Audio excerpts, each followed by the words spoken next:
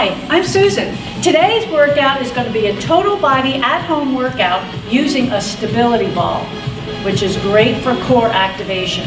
Now there's a few things you need to know about the stability ball. They come in different sizes, and the sizes are in centimeters. So we're going to start off, if you're about 5'1" to 5'5", 5 feet 1 to 5 feet 5 inches tall, you might want that 55 centimeter ball. The next size is 65 centimeters, and generally if you're 5'6" to 6'2", 5'6" or to 6'2" inches tall, then you might want the 65 centimeter ball. And if you're really tall, we've got the 75 centimeter ball for you. Now a couple of things about the balls. They range in prices. You can get a ball I've seen online for $10.49 all the way up to $29.99, maybe even $39.99. The balls generally come with their own foot pump, so you can pump them up and then just measure the diameter of the ball. So shop around to see which one is going to work best for you. So our workouts today will consist, I'm going to use the 65 centimeter ball here.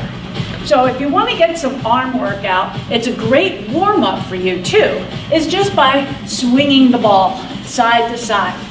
Now the ball is probably about 2.5 pounds, okay? This is a good warm-up, and it's a great way to tone up those arms. Just a couple of things you could do: adding some cardio, working out, swinging side to side. Maybe you want to tap it down and reach tall, tap down, reach tall.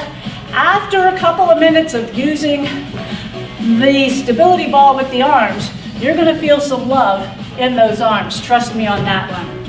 So we're moving on, and I'm going to start off with the basic squat. I'm putting the ball against the wall. I'm leaning into the ball. My low back is into the ball. My legs are a little bit forward. They're hip width apart. I'm going to keep my chest up. Now, a lot of people like to do a squat and they go like bending forward. If you do that with the ball, you're going to drop the ball, okay? So you don't want to be bending forward. You want to push all the weight into those heels and bend those knees 90 degrees.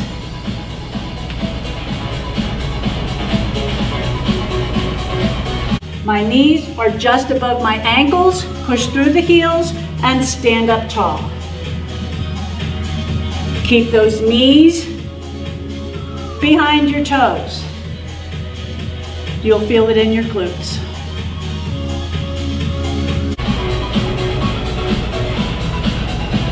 Keep that belly button in, and say you want to do 12 to 15 repetitions. You're pushing through those heels as you stand up. All stuff for your glutes, legs, hamstrings. Great exercise for you. Now another exercise, and this is a great way to teach the lunge, because again, when some of us do a lunge, I'll see a lot of this, okay? Leaning forward. Once again, if you're leaning forward, you're going to drop the ball. The ball's in the small of your back. You're going to have one leg in front, bring that other leg behind you. Now make sure you keep that back heel lifted. Make sure you are stabilized, pulling that belly button in. Shoulders are back. Now bend, keep that front knee just above the ankle, pushing through that heel to stand up nice and tall.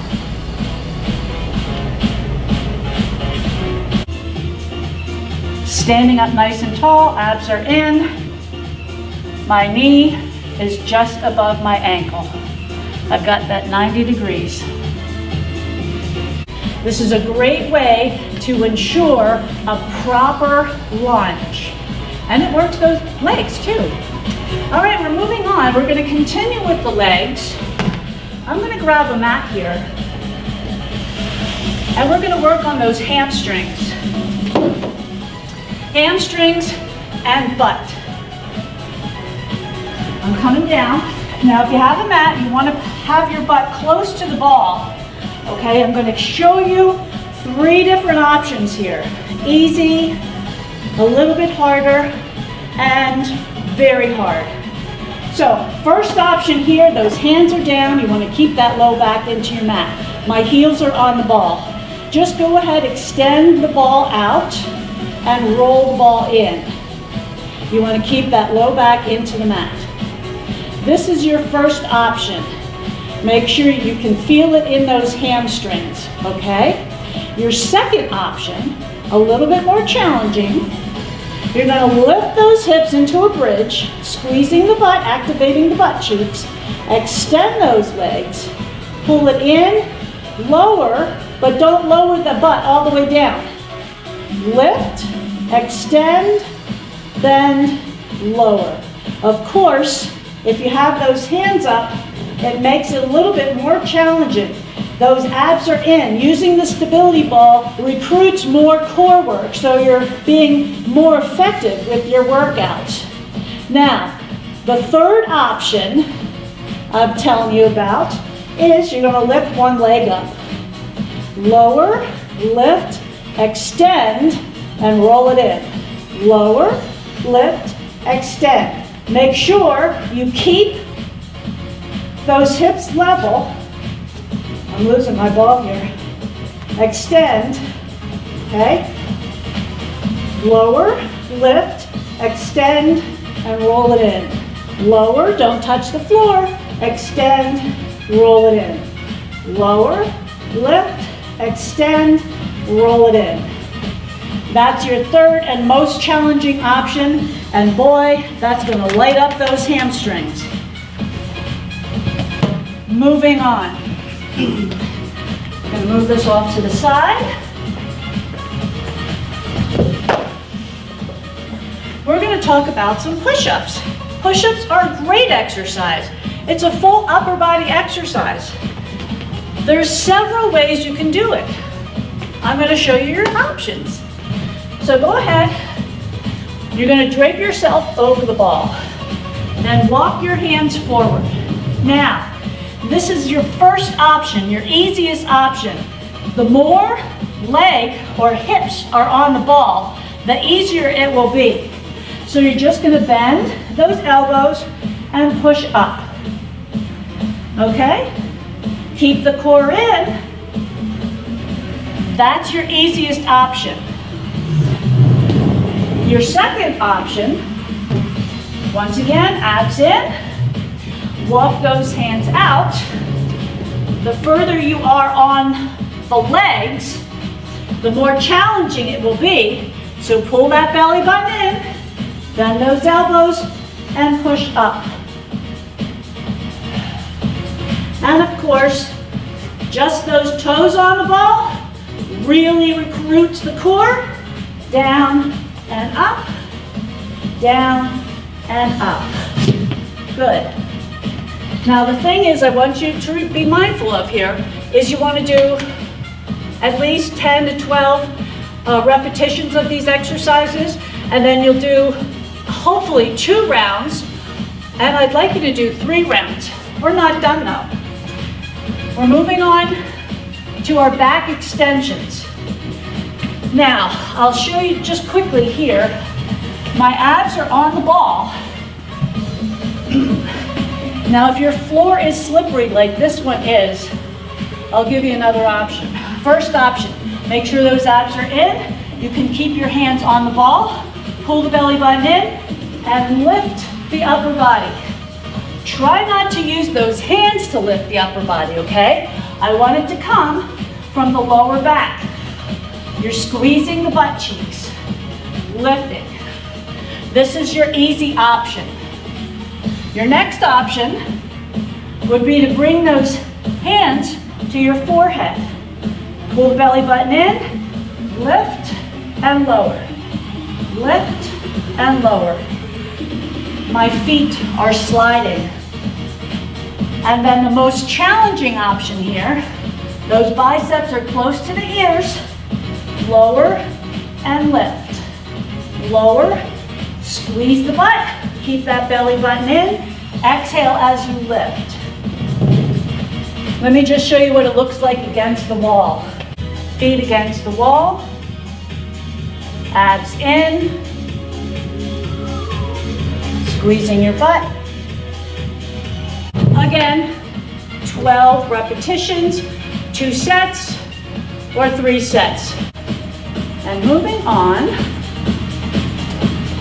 are, of course, everybody thinks the stability ball is just for the abs. Well, yes, you're right.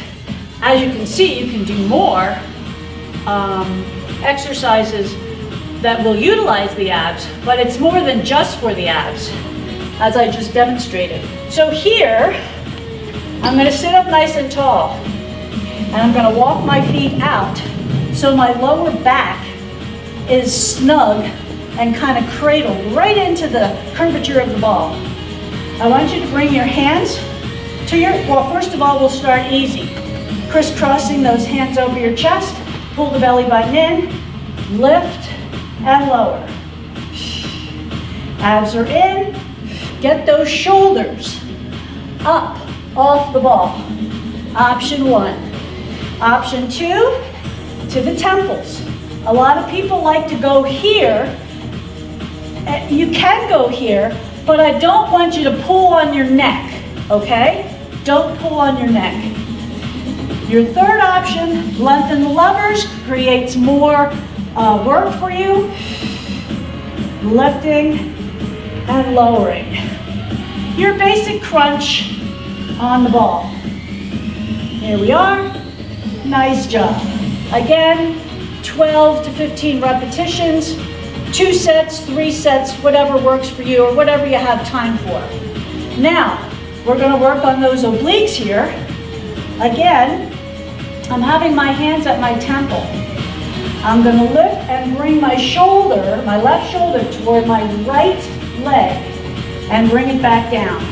Now, I like to stay on one side first, so maybe we'll just do 12 repetitions here, left shoulder to right leg, and then you do the right shoulder toward the left leg, okay? And you're squeezing these ribs and hip bones together.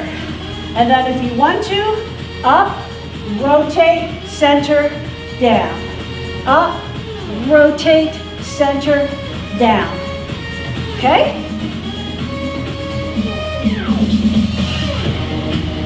So any of those options will work for you, and my core is lit up right now.